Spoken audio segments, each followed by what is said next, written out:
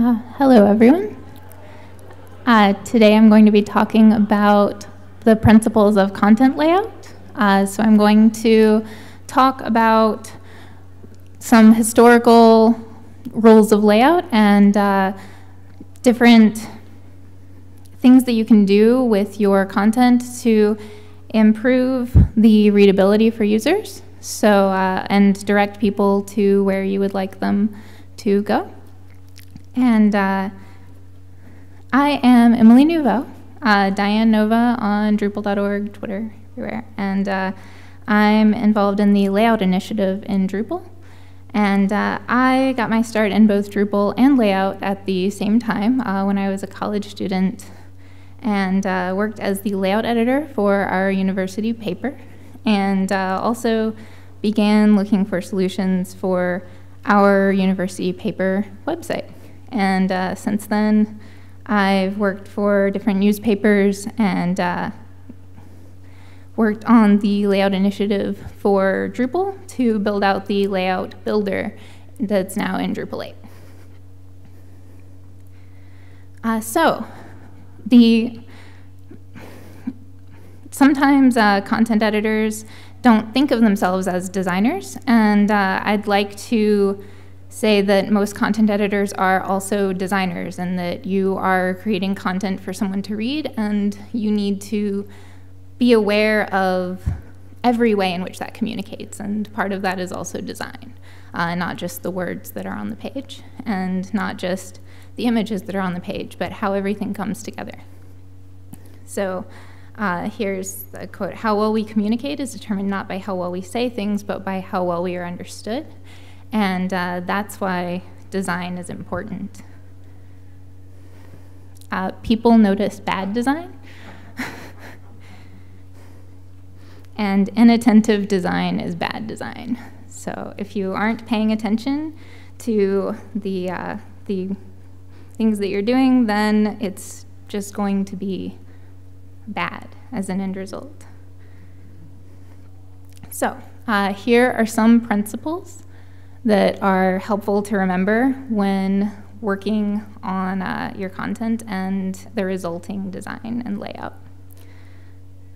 So I'm going to go over each of these and give some historical examples of how they've been applied, and then show a modern example of how that works on the web. So the first one is keep it simple. So you want to let your content breathe.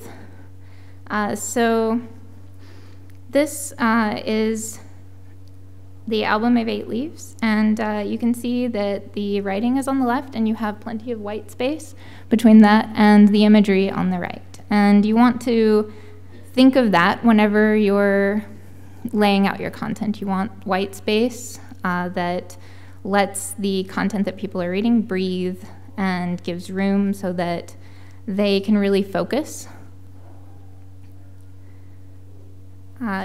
This is a children's poetry book from the 1800s, and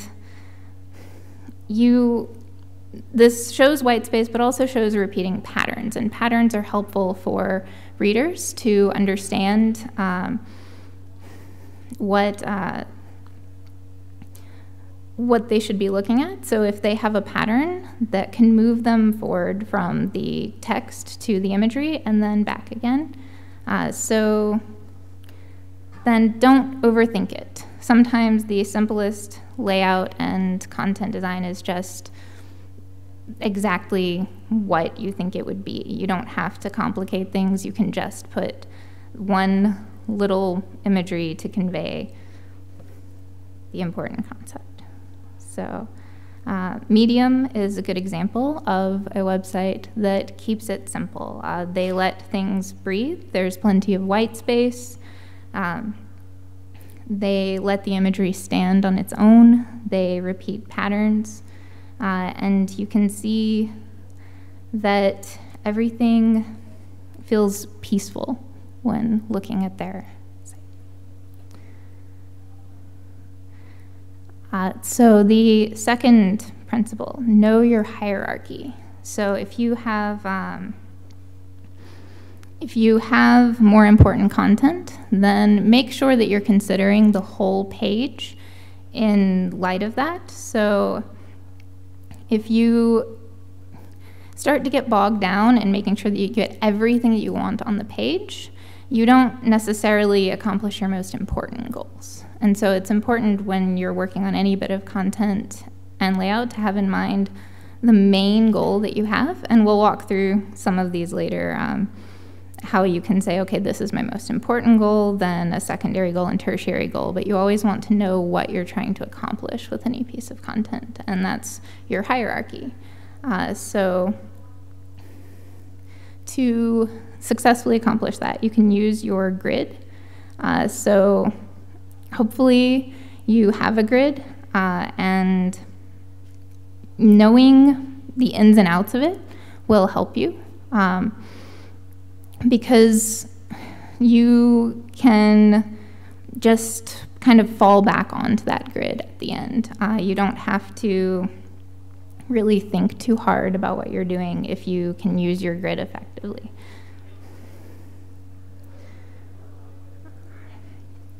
And also, you'll want to scale your content. If you have your most important content and it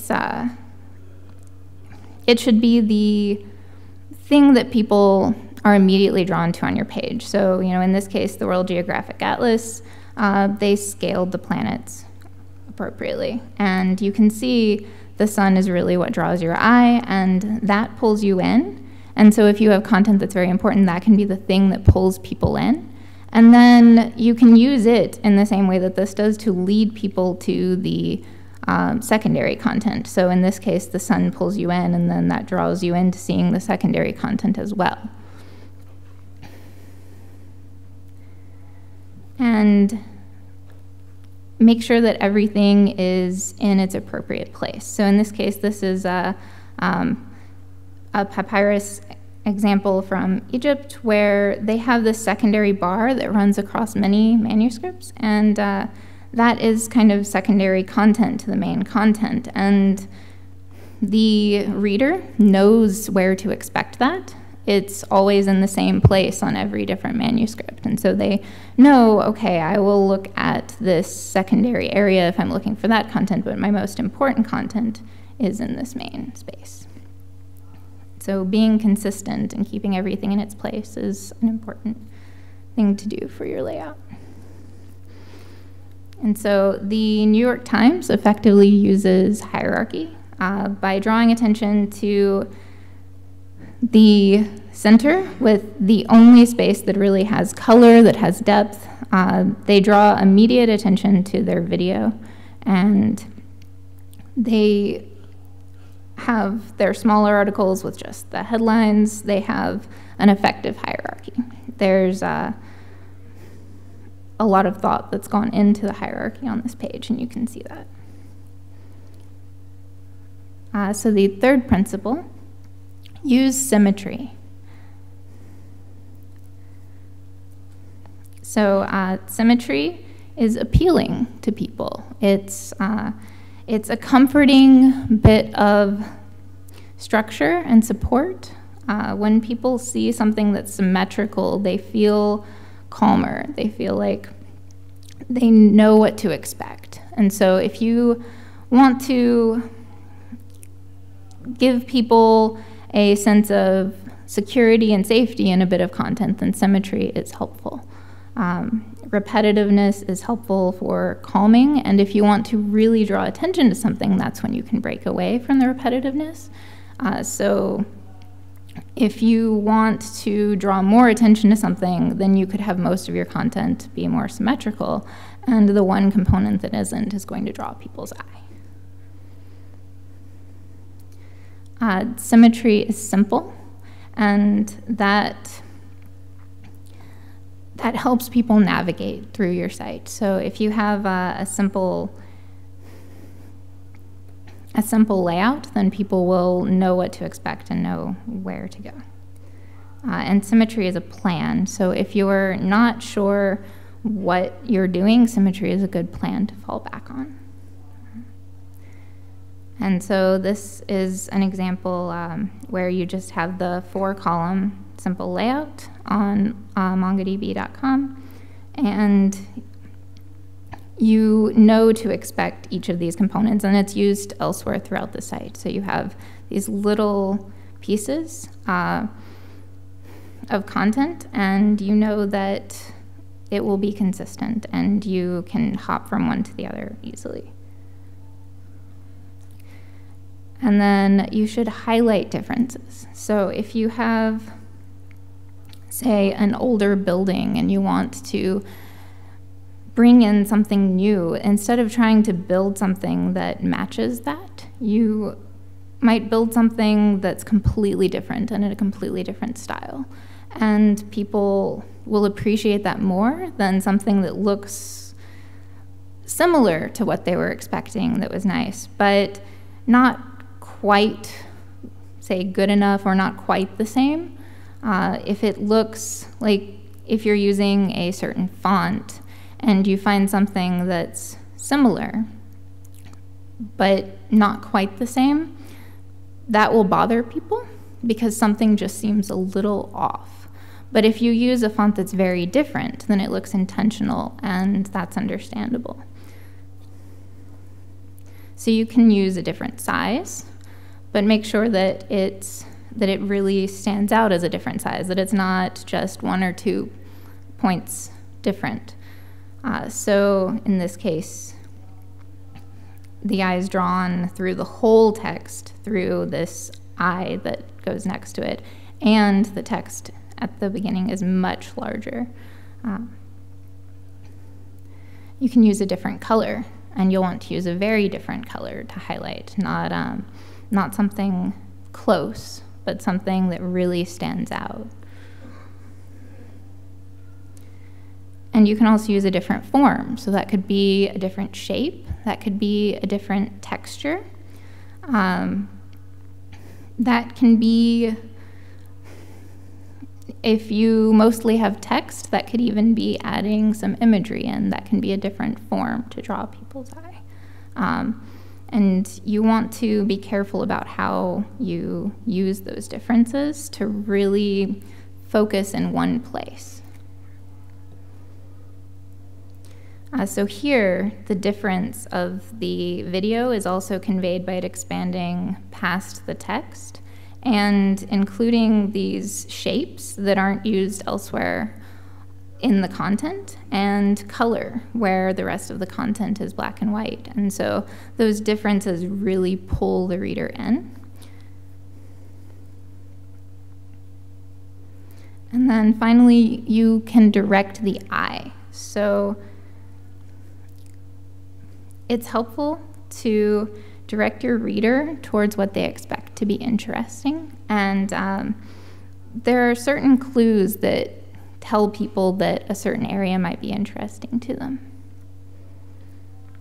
So eyes follow arrows. That's what we expect arrows to be for. So if you see an arrow in a bit of content, like in Euclid's geometry here, you are directed to the right-hand content because you see these kind of arrow forms on the left, and you expect that you should look at the content to the right.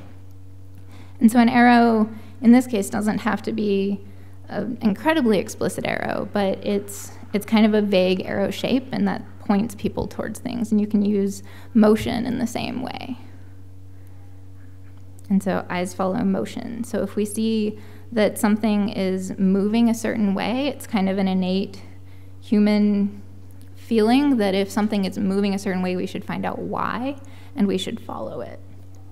And so in this example, you can see the birds moving across the page, and it directs the eye in that direction. And so if you have a page on the right, it's going to direct the reader to the right. And eyes follow eyes. So if you have content with photos of people and they're looking in a certain direction, people will be inclined to look in the direction that that person is looking. So in this case, you have the saint looking to the right, and then you have the moon looking down and to the left, and then the people in the bottom left looking to the right, and then finally it closes with the last person looking back to the left. And so this forms this composition that moves people's eyes along to each of the boxes. So if you want someone to, say, look at your text on the right, then you can have a photo on the left that has a person looking to the right, and people will be more inclined to look to the right and read that content. And so this is an example of a photo looking to the right, and it's better to have that photo of the person looking to the right and looking at content that way to keep them focused on your page rather than them looking to the left and off of the screen.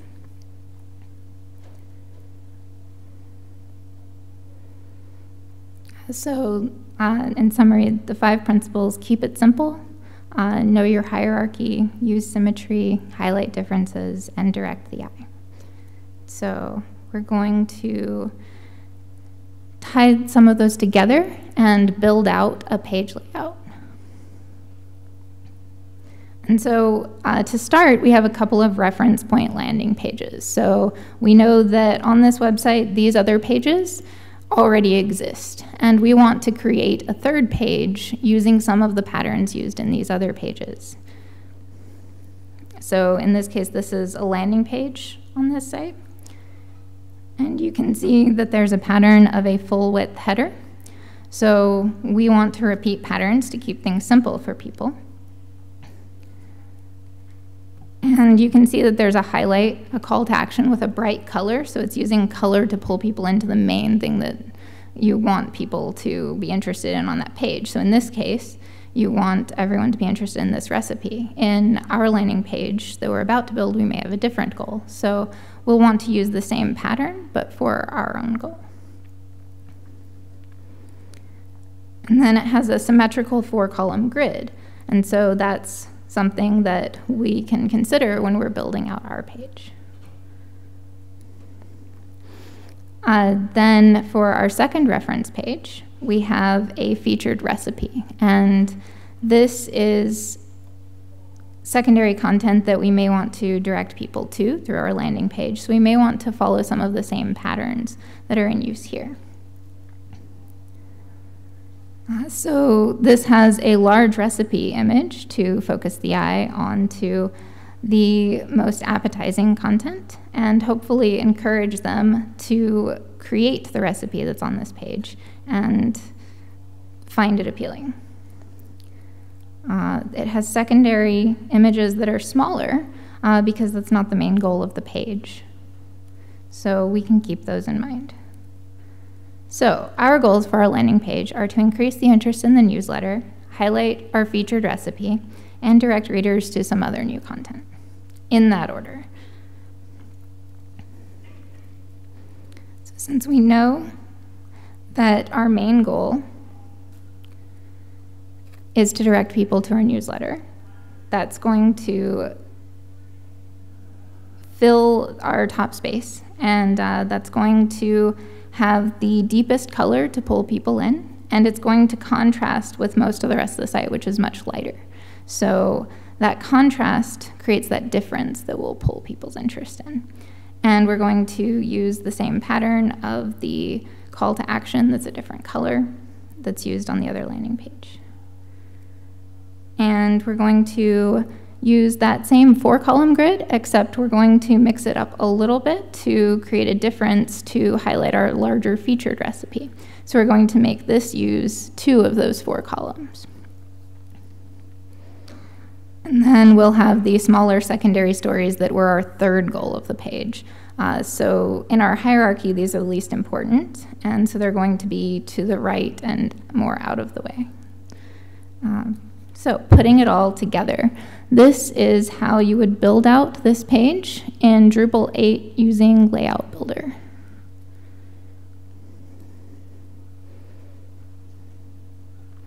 Okay, so going to add a landing page. This opens up Layout Builder, and you can add a section, which is essentially a row on the page.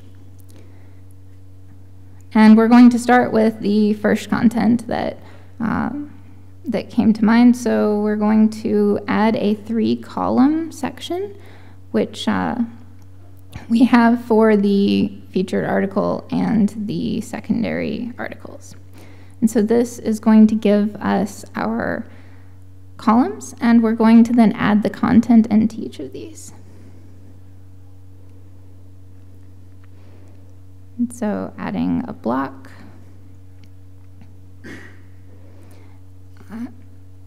So here you have the search on the right-hand side where you can type in tags for the content and then select the relevant content for you.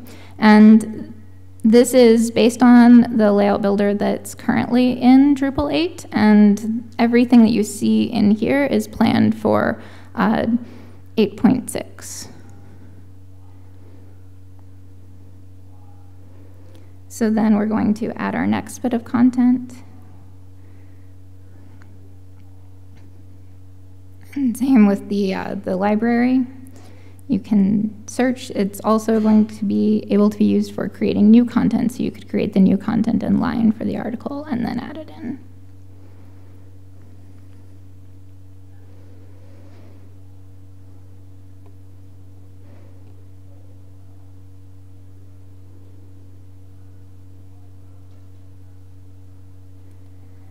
And then we're going to finally add our third piece.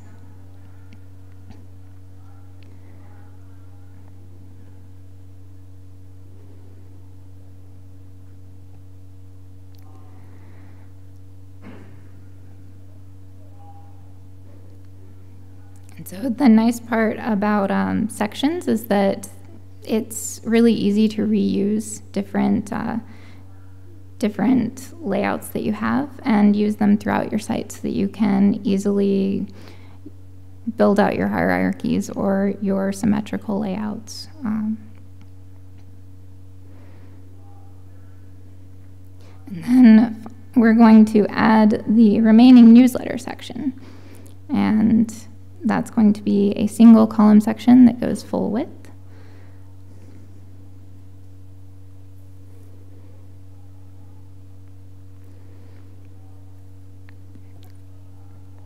And we've added it below as we were building it out, but the nice part about Layout Builder is that after you've added different sections, you can move them around. And so in this case, we can then move it back to the top after we've added it.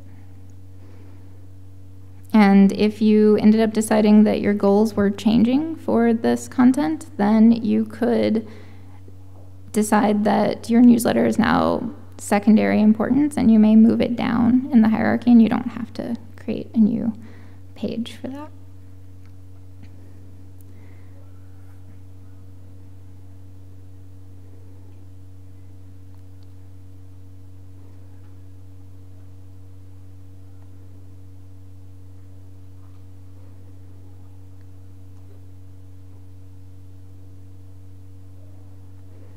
And so here, when you click on the section, you'll see that you have a bar for moving to make it easy for you to move the content.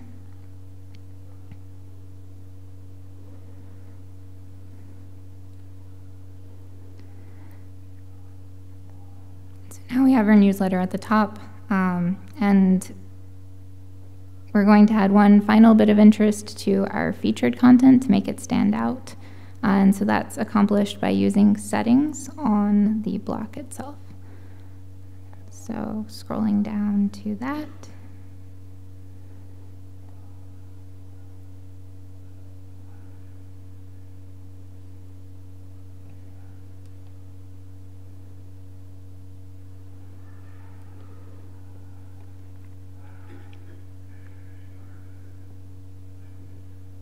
And the gear will take you to any extra settings for that content, which will open up in the right. And in this case, the extra settings that we have available are styles. And so we will change this from a plain style to a green.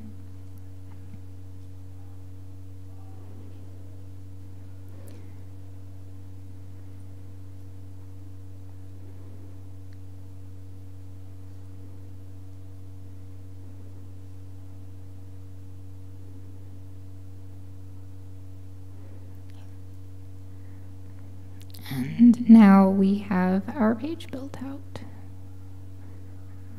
So we just need to go to the top and save it.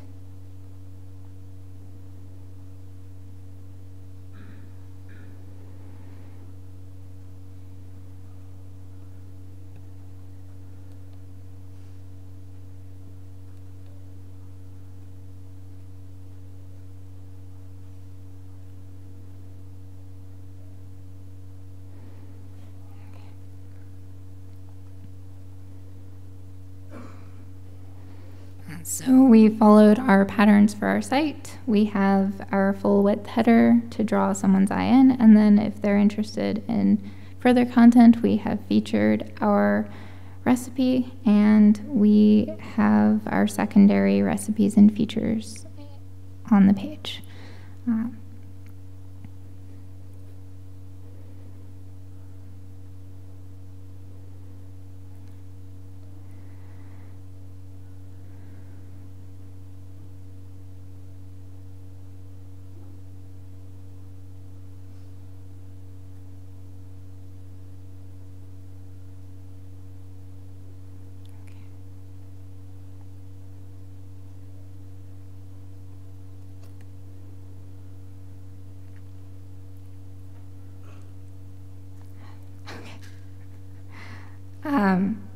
Yeah, so that was building out a page and creating it in Layout Builder.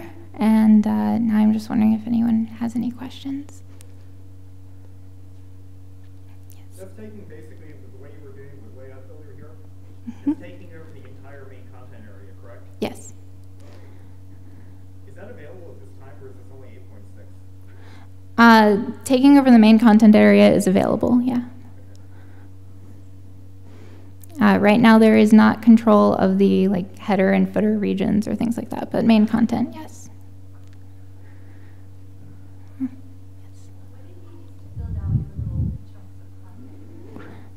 So those are blocks that are content blocks, essentially inline content blocks.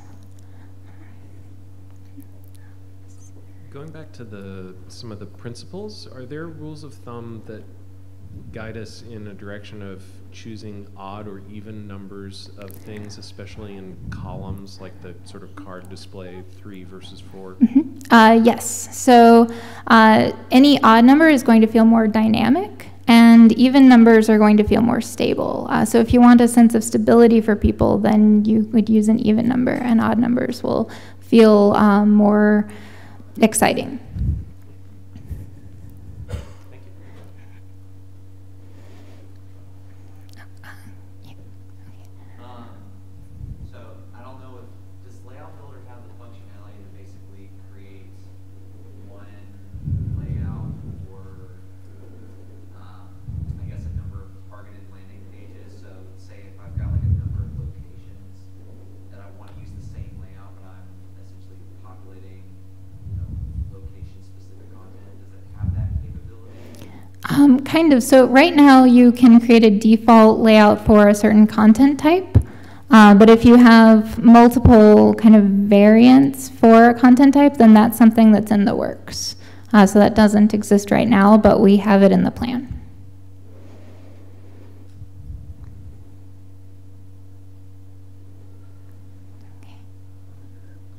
This might be a little bit outside scope, but going back to some of the principles of layout, you seem to be mostly focusing on a particular page and the content of that page. Do you have any examples or any comments on applying those layout principles to the navigation of the site or the structural elements of the site? I think some of the same rules can apply, keeping things clear and simple. You want fewer items in your navigation. A good rule of thumb is to not have more than 5 items in your navigation, but this is mostly for content layout.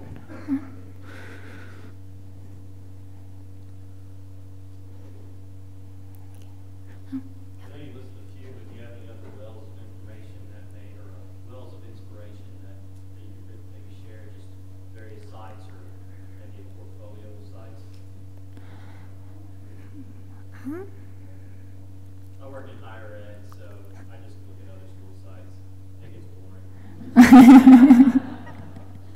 I think for some inspiration in overall design, there's a book called Meg's Graphic Design History.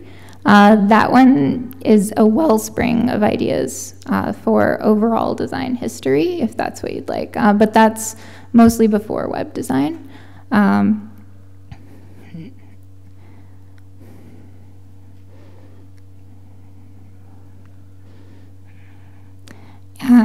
There are a bunch of different sites I use for looking at different websites, but none of them are springing to mind at the moment.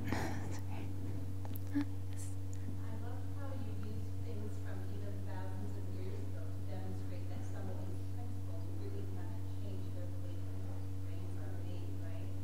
So I think, too, in terms of looking at examples, there's design everywhere, all around. You might see a billboard and you think, wow, that's a great looking billboard, and then you think, well, why is that? Is it the white spaces, is it the contrast, is it symmetry, or what? And, you know, sometimes I'll be watching TV and I'll see a commercial and I'll think, I think I could use that, you know, whatever. So I think it's just a matter of tuning your brain to seeing the design that's always around you. Yeah, and you'll find that the more you start paying attention to design, the more you'll really see it everywhere. And it's really fun to actually start noticing these things the more you start looking at them.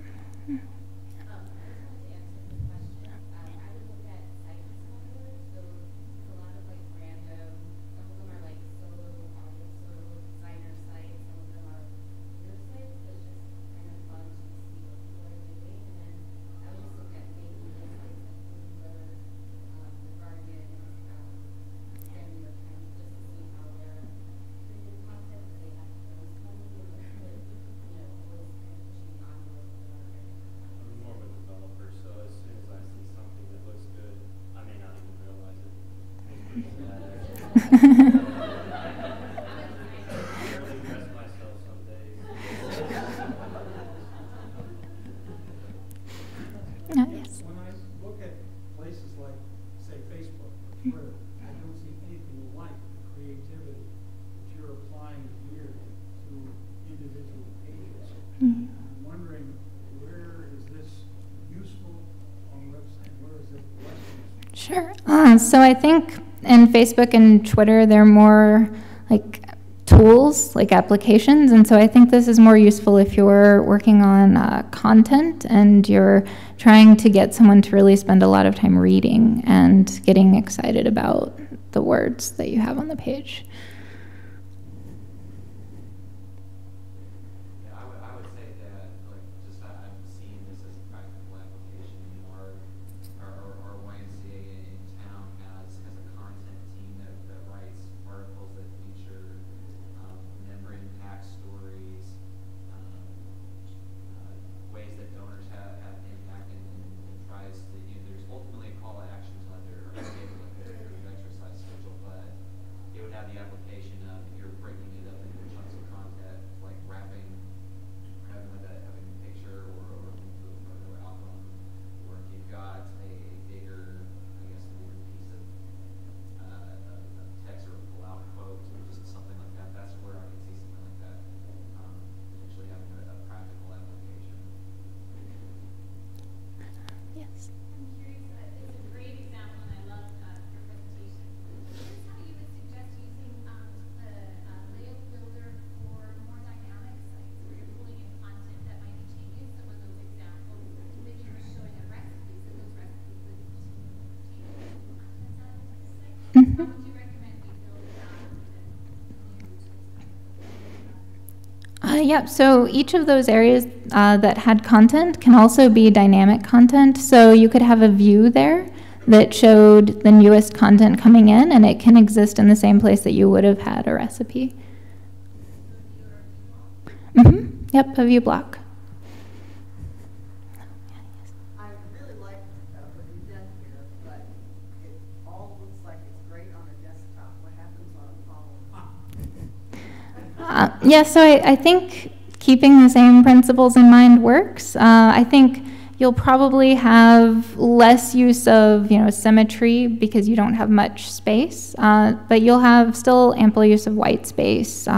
You still want to make things bolder if you want to draw someone's eye to them. So I think a lot of the same principles apply. But it definitely is harder for the phone. So do those columns automatically resize for not only phone but also for tablet sizes? Yep. So all of the columns that exist in core, they automatically resize. Control what order they flow in, because sometimes you'll put maybe navigation or calls to action on the right-hand side, and then when the page condenses down, it all goes to the bottom, and it's the last thing you see, but then calls to action. So right now, those columns for each row, they condense down on top of each other. So if you have 3 in one row, then the 3 will be on top of each other, and then the next section will be below that. But people are talking about what we could do to allow people to specify different layouts per different responsive breakpoints.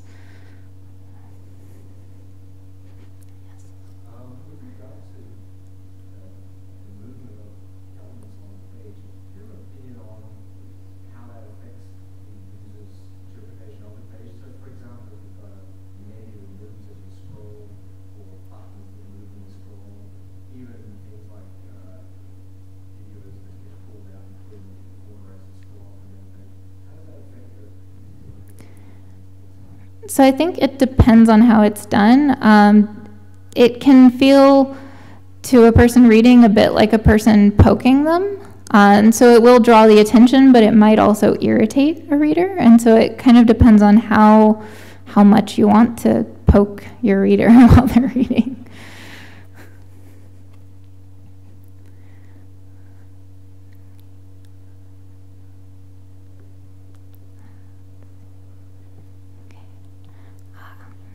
Well, if no one else has any questions, I will let everyone go and get to dinner and things early, because I know that's always a thing at DrupalCon.